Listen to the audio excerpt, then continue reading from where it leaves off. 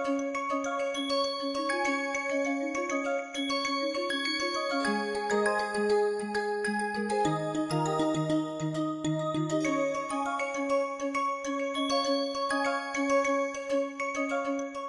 continue with the basis sets today.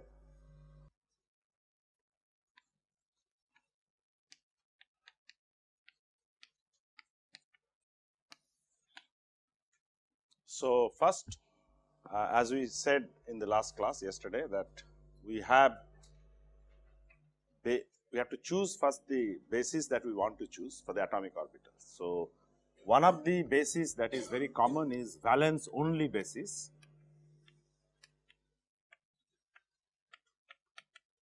Which essentially means for the first row atoms like carbon you have 1s, 2s and 2p.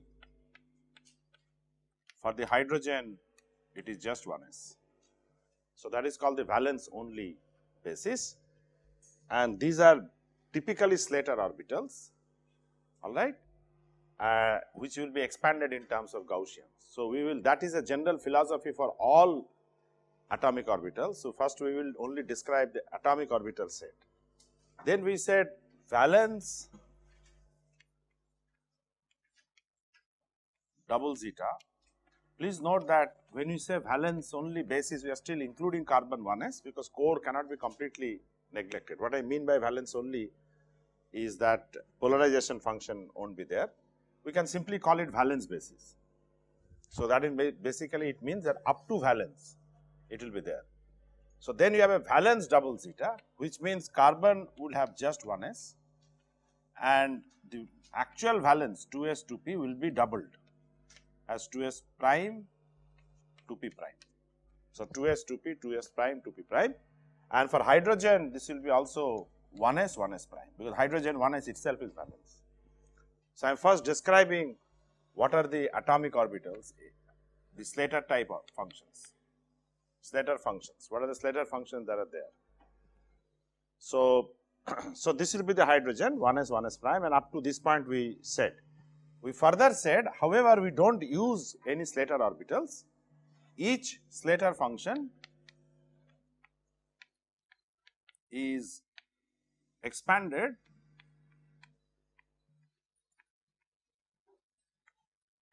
as a linear combination of Gaussian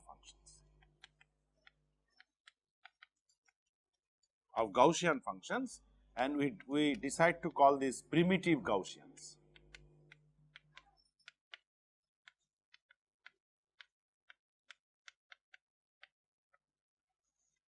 So, a primitive Gaussian which you call let us say PGF, primitive Gaussian function. A primitive Gaussian for S type is typically some constant k into e to the minus alpha r minus r a mod square, which is centered on atom A, alright, whereas Slater has only r mod r minus r a. Okay.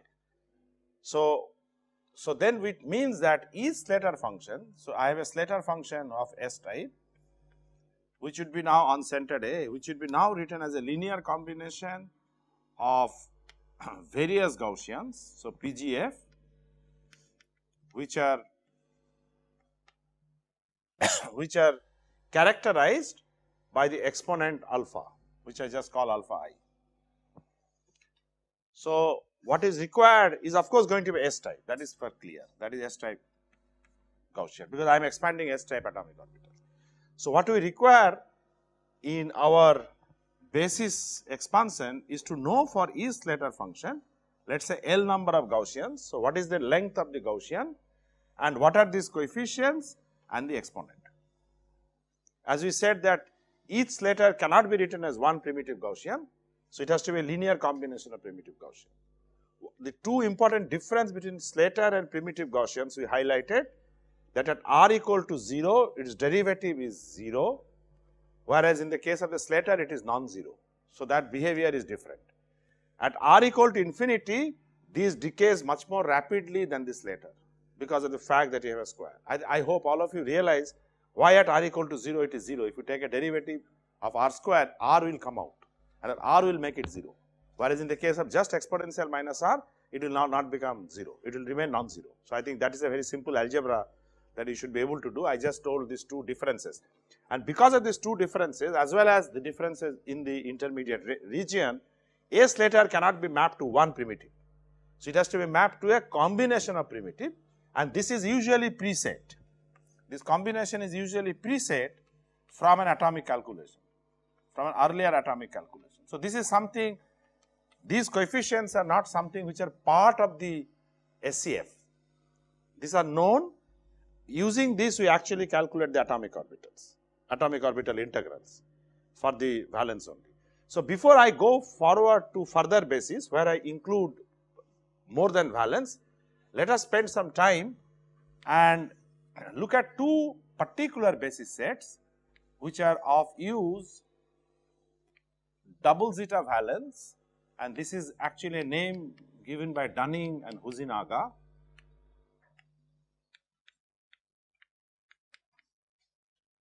Okay, Husinaga Dunning. Another is 631G, 431G type, 321G etc. type, which are the Pople's basis. So, I will just try to explain these two examples. Of course, there may be many basis sets, just to tell you what this means. So, first the Husinaga-Dunning basis. In the Husinaga-Dunning basis, the core remains single zeta. So, that means core is not expanded, core remains as one function. Of course, core will be expanded in terms of primitive Gaussians, but core is not expanded in terms of 2. Okay. So, what will happen is that you have an expansion for 1s function. So, you have an expansion of 1s function in terms of PGFs. So, we will worry about how many functions and all that, expansion in terms of PGF. So, some number will be expanded, and then you have 2s, 2s prime, 2p, 2p prime. These are expanded again in terms of primitive Gaussian with some exponent and some coefficients. Usually what is done is that these exponents are kept same for both s and p, but not for the prime and unprime. That is different, but whatever you use for 2s will be same for 2p, 2s prime will be same for 2p prime. So, one of the bases that was very commonly used by Husinaga-Dunning was called 9s 5p stroke 3s 2p, for example. I will explain this why this is double zeta valence. The first in the bracket are number of primitive Gaussians which are used. So, total number of primitive Gaussians used are 9 S type, 5 P type. From this 9 S type and 5 P type, we construct a contraction. This is called the contraction. So, these are also called contracted Gaussian function, CGF, just like these are called PGF. So, now actually we do not work with Slater function, we work with contracted Gaussian. So, we contract this 9 S type to 3 S type functions and 5 P type to 2 P type. What are those 3 S type functions? That is very clear. You have 1s, 2s, 2s prime, and these are 2p, 2p prime. Please note that these 3 and 2 are not the principal quantum numbers. These are just the total number. Okay. So, these are 3 total number of S types. This is total number of P type. It's just that in this case it happens to be 2p, 2p prime. So, do not confuse. And you have a total number of PGFs which are 9, 5. So, out of the 9 S type, few of them will be used for 1s and a few for 2s, few for 2s prime. Okay. So, typically what is used is for 1s we use 6 core, 6 primitive Gaussian out of the 9. For 2s we use 3, one of them become common, okay, and 2s prime is usually uncontracted. So, 1. So, 3 PGF, this is 1 PGF. So, it appears that 6 plus 3 plus 1, 10, you do not have 10 here, but one of them is actually common Gaussian, okay, and for each of these expansion you have coefficients, okay, those are actually list that is given to you, it is not important, but just to remember. This prime remains uncontracted. This is actually called uncontracted because I am using only one primitive. Now, you may argue with this, but then this is only an additional basis to 2s prime. So, it does not matter, one is sufficient because actual 2s is taking care. So, it has 3 number of 2s. So, similarly, you have p functions which are usually make 4 and 2p prime they make 1. This was usual Husinaga-Dunning convention. So, this is just one typical basis. So, 5p is contracted 4 plus 1 5. So, this is a typical basis that I am just giving you, but you can have n number of bases. In fact, there are further bases in which this can be 13s, this can be 7p contracted to 3s 2p only. So, that means for each of them I am using more number of primitives, and always more the merrier, please understand. More here, everywhere more is better, okay, in basis set. So, I can keep on expanding my basis set. Question is that if you have more number, somewhere or other computational time will increase. So, that is where you have to play the balancing game, okay. So, this is typically the Husinaga-Dunning basis set. I will explain now the Pople's basis set because this is more commonly used today. In fact, it is interesting that the Husinaga-Dunning basis set is almost outdated today. Most people use Pople's basis set after the Gaussian has come. So, that is of course marketing because Pople started the Gaussian. So, Pople of course does not use Husinaga-Dunning basis set in Gaussian, alright. So, eventually people have forgotten Husinaga-Dunning basis set, that is unfortunate. I may also say that the Husinaga gave the primitive Gaussians coefficients and Dunning gave the contractions. That is, Dunning gave these coefficients, Husinaga devised these alpha i's. What are the primitive Gaussians? So, that is their contribution, Husinaga and Dunning. But it is almost forgotten today, everybody uses this 631G, 431G, etc. So, I will now come to explain these. These are actually much easier. So, let us say I start with 631G, which is a very common basis set. So, 631G essentially means this dash is very important. This dash separates core from the valence. So, this 6 is the number of primitive Gaussians used to expand 1s. These 3 are the number of primitive Gaussian that is used to expand 2s, and this is uncontracted for 2s prime. So, these 6, 3, 1 are actually not the number of atomic orbitals. They are the number of primitive Gaussians for each atomic orbital. So, when I write 631G, first you have to understand that is this. So, this is basically double zeta valence of Husinaga-Dunning. Coefficients are different, exponents are different. That's all the difference. So, number of orbitals, number of atomic orbitals used in this basis set and Husinaga-Dunning basis set is identical. Number of atomic orbitals, that is number of contracted Gaussian which is used finally, this latter function, they are identical. That number is 1s, 2s, 2s prime, 2p, 2p prime. So, 631G essentially says this, and then for 2p, 2p prime you use exactly the same same exponents, 3 and 1. Okay. So, just like the Husinaga and Dunning basis, Husinaga-Dunning has also used similar, those 5p, 4 and 1, that is a little different, and their exponents are a little bit different from the S. Here whatever they are using for S type, the same exponent they use for P type. So, this is very typical of the Pople's contraction. The exponents are actually identical here, same exponent they share. Only the contraction coefficients will be different. Okay. So, this is the Pople's basis set. So, you can see that it is pretty much the same. So, you have 1s letter function which is expanded in terms of 6 PGF, and then your 2s and 2s prime are expanded in 3 and 1. So, it is pretty much what the Husinaga and Dunning did, values are a little bit different, and the same goes for 2p and 2p prime. What is interesting in Pople's basis is that they share the common exponents. Okay, that is a very special feature which is not there in Husinaga-Dunning, and in fact 3 and 1. Husinaga-Dunning they not even use 3 and 1, they use 4 and 1, but that is any minor difference, 3 and 4 are minor differences. So, this is basically 631G. If you now take another basis set, so for example 431G, now you can yourself tell what is 431G. What is 431G now? Same number except the 1s is 4. Now no difference. Yeah, first row. Carbon, oxygen, nitrogen. Yeah, first row atoms. So it's exactly the same. You have 4. So if I now use 321G, it's exactly the same. So you will then have 3, this will be 2, this will be 2. That's it. But as long as I am using before dash 1 entry, after dash 2 entries, it means it is this basis. That is important. Of course, if I do for hydrogen, I should also tell for the hydrogen, then this is immaterial. You just look at 1s, 1s prime, both are valence. So use accordingly 631G, 431G, how many contractions are there for hydrogen 1s. This is no longer important. That's all.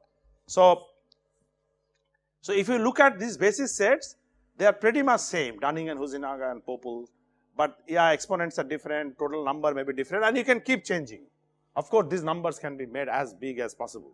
61G is typically good, but people use more number. As I said, more the merrier. So the point that we are trying to say that these 6 or 3, 2, 1 has nothing to do with the number of contracted functions. The number of contracted functions are decided by number of entries. Okay? So these are only the number of contractions used for contracted function, and this is preset from an atomic calculation. So they don't really come in the Hartree form. So initial calculation of course becomes expensive. The calculation of the 1 and 2 electron integrals become more expensive, and I will come to that because you have to expand that in terms of primitive Gaussians eventually to calculate, as I discussed in the last class. Only once you have to do. But once you have done that, the rest of the Hartree calculation does not depend on these numbers per se 3, 2, 1, but what it depends is the number of entries, because they define my number of atomic orbitals, contracted atomic orbitals, which become my basis set M. That capital M that I was talking will be decided by this number. So let's look at that number now. Either Husinaga-Dunning double zeta valence or the Pople's basis, the number is same. Quite clearly, because each of them uses 1s, 2s, 2s prime, 2p, 2p prime, right? So number is actually same. So your total number M in a SCF calculation remains the same, except the quality of the integrals will be different, because the quality of integral will depend on expansion in terms of Gaussians. So can you calculate the number? Let's say I am doing a calculation of methane. What will be the total number of atomic orbitals, contracted atomic orbitals, which will generate total number of molecular orbitals? Let's say there is no linear dependence. So your total number of MOs that will be generated, your Fock matrix, M by M Fock matrix. What is that M? Can you tell me now?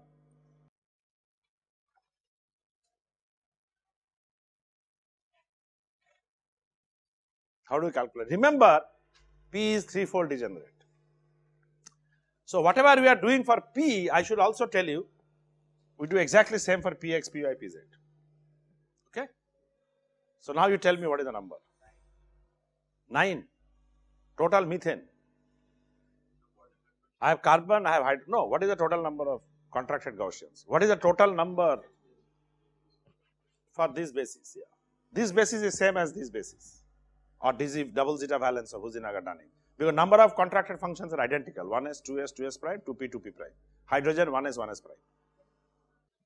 Yes, who said 17? You are right. You have 1, 2, 3, 6, 9. Okay? 10, 11, 12, 13, 14, 15, 16, 17. What is so difficult about it? You have 4 hydrogen, each of them has 2 orbitals, so 8 already. For carbon, you have 3 plus 6, 9. So if you do a calculation of methane, and this is very important, in double zeta valence of Husinaga-Dunning, you will get total 17 atomic orbitals. Your SCF will be 17 by 17. Your number of molecular orbitals will be 17, out of which, of course, these are special orbitals, remember. So you have actually 34 spin orbitals, out of which actually 5 of them will be used for occupied orbitals and the rest of the 12 will remain unoccupied. So, just want to explain to you, because we did that Fock matrix Fc equal to Sc, etc. So, you get that many eigenvalues, eigenvectors. So, you get so many coefficients, sets of coefficients. The set of coefficients that you will get will be equivalent to 17 by 17 matrix, right. So, C will be 17 by 17 matrix. You will get 17 MOs, out of which only 5 will be used, because this is a closed shell system. 5 will be used for Hartree-Fock. The rest of the 12 will be unoccupied. So, the lowest energy among them unoccupied will be called LUMO. The highest of the occupied will be called HOMO. So, if you do double zeta valence calculation with methane, and if you do not get 17 orbital, there is some problem with the input. You should be able to find out something that you should go back and check what happened. Maybe there is a linear dependence, something was removed, as I told you. That could happen, and reducing the number, but it can't increase anyway. Alright. Now, if you do 321G calculation for methane, what is the total number of molecular orbitals that you will get? I am just saying what is the total number of MOs you will get, so that there is no confusion. That must be that M. If you do 321G,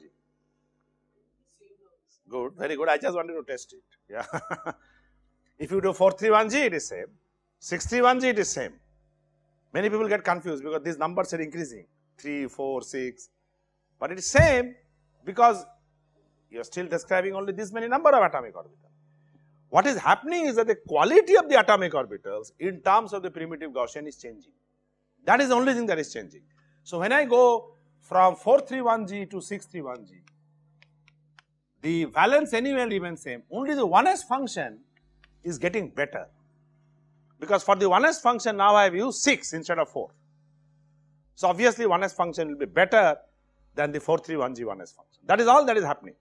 So, I have a better quality 1s function, but the number is same.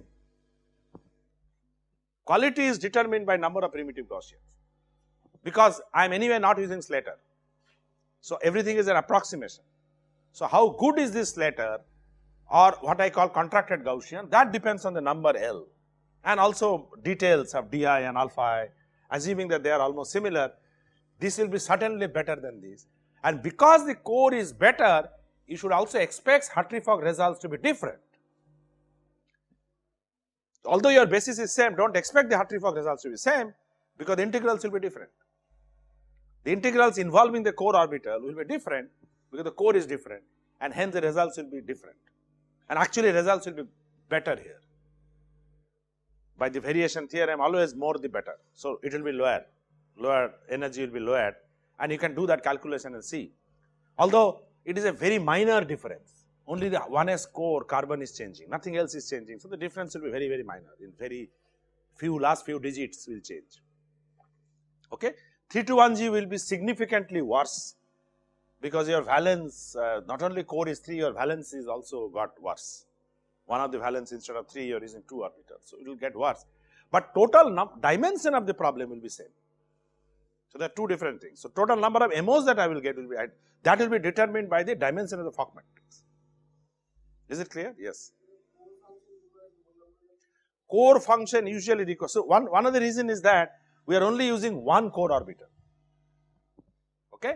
So, that is why we try to do that as good as possible. So, that is why we usually require a larger number of core. We do not have a double zeta. In fact, I did not tell you, Fujinaga and Dunning, when they first started, they actually said only double zeta, just dz. So, just dz if you do, that is not dz-v, that means core is also expanded, 1s, 1s prime. So, if you do that for the methane calculation, you now have 18 orbitals. You know, if somebody has an old program, run dz-v and dz, you will see suddenly one more MO has occurred, you know. So, just because that carbon is also expanded, that was original Fujinaga Dunning, you know, those who read earlier papers. In fact, when we used to do calculation, it was double zeta. Double zeta valence I learned much later, and that is actually to be consistent with the Pople. Pople was always using double zeta valence, because for Pople to use double zeta, he has to have two entries here, because this is a separator between core and valence. So, this is the number of valence, this is the number of core. So, you have to have 2 entries, right. So, let us say this 6 is split into phi 1, then phi 1 dash 3 1 g. Pople never invented this basis set. If you have such a basis set, it would mean core is also double zeta. But Pople never invented this basis set. So, Pople never used double zeta actually. Pople always used double zeta valence, and then somewhere down the line Husinaga-Dunning double zeta was also forgotten. People used Husinaga-Dunning double zeta valence. Because Pople showed actually, you will have one extra atomic orbital and it really does not help the results. I think there are a lot of studies which are made to show that for the core 1 is sufficient, and then you need more number of contractions. So, you do it only once. So, that is why all these are punched to just 6 instead of splitting them as 5 and 1. So, there are lots of literature and basis set, and they are all trial and error. Many of them have come out of intuition. So, many say that the basis set is more of an art than science. It is probably a little bit of dramatic statement, but but it is probably true that it is more of art than science, because you just do trial and error, you have some intuition, and there is a lots of literature. So, I will not go into those details, but let me now say how do you calculate the integrals before I go over to the other basis sets, some of the other basis sets which are also there. So, how do you calculate the integrals? So, for example, I take a simple integrals of mu h nu, which is a 1 electron integral, or mu nu. So, each of these are now contracted Gaussian. So, they will be expanded depending on the 1s, 2s, 2s prime, 2p, 2p prime, whatever, hydrogen 1s, it will be expanded. So, let us say mu is expanded in terms of I equal to 1 to k, okay, some d mu I, then I have a Gaussian function, I call it just mu I, okay, h, and then nu is expanded similarly as sum over j equal to let us say 1 to L dj nu and Gaussian function nu j. Is it clear? This is primitive Gaussians, PGF. So, just as I used to do normal basis set expansion, I am expanded mu in terms of di mu PGF mu I. So, this just shows that it is a muth basis. I is the number of the PGF, k number, nu has L number, everything can be different. So, you have to keep track dj nu, PGF nu g, and of course, so the basic integration that you have to do is this. This is the basic integration that you have to do with the primitive Gaussians, and fortunately, these integrals can even be calculated in an analytic manner. There are a lot of not numerical. So, analytic integrations are possible with the primitive Gaussian function. And then all you do is to multiply with these coefficients which are now known. Remember, these are already preset from an atomic calculation. So, they do not come in the Hartree form. I had given you a step, calculate 1 and 2 electron integrals. So, it will only come there because these numbers are already known. So, you just calculate this. Similarly, I do mu nu lambda sigma 1 by R1 to lambda sigma. So, you will have now 4 summations I, j, k, l, right. So, etc., I, j, k, l, and this can be I equal to 1 to k1, j equal to 1 to k2, l equal to k equal to 1 to k3, l equal to 1 to k4.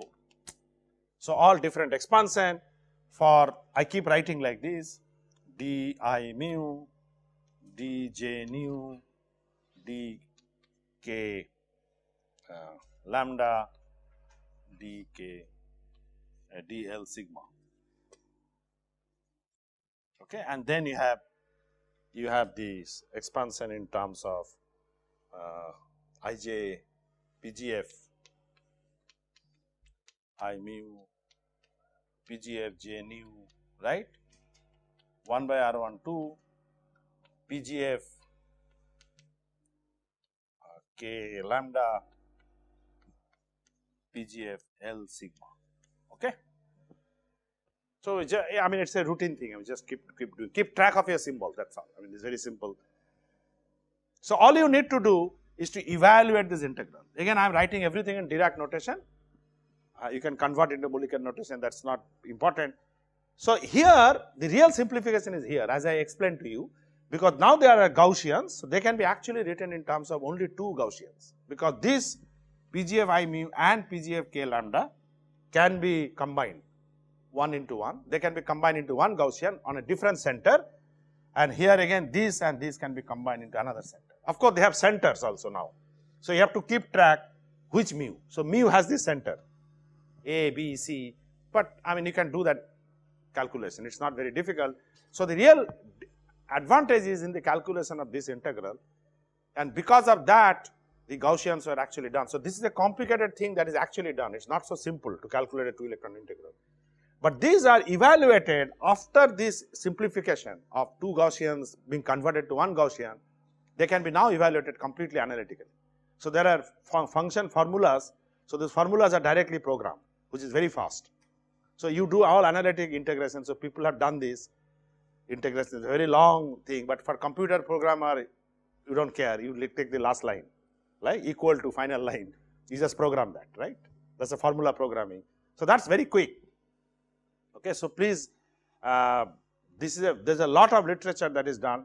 In fact, there are papers by I think Sachs, somebody called Sachs in Journal of Mathematical Physics, lots of paper in the 1960s I think, when the Gaussians were coming up, JMP, Journal of Mathematical Physics. So, those who are mathematically oriented can read those papers, he has many papers, how to evaluate these integrals. Now, long papers.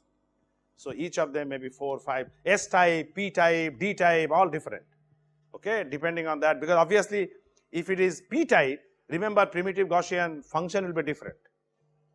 It will not be just exponential minus alpha, because there will be r to the power something, correct. P type has also x, y, z, right. So, r to the power 1 depending on what is the quantum number. So, they have actually done for everything, and very long papers, a lot of mathematics. I tried to read through once, I found that probably is not useful to read through, because I mean they have done it, so everybody trusts their mathematics is right. What is important is the final formula for the programmer, and they just take the final formula. But those of you who are actually interested in integral evaluation in terms of Gaussian can go back, all the literature is available, and read those papers. All right, we will go forward. This is not the only basis set that you can use, as I said. We have, so once you understand the integral evaluation in terms of primitive Gaussians,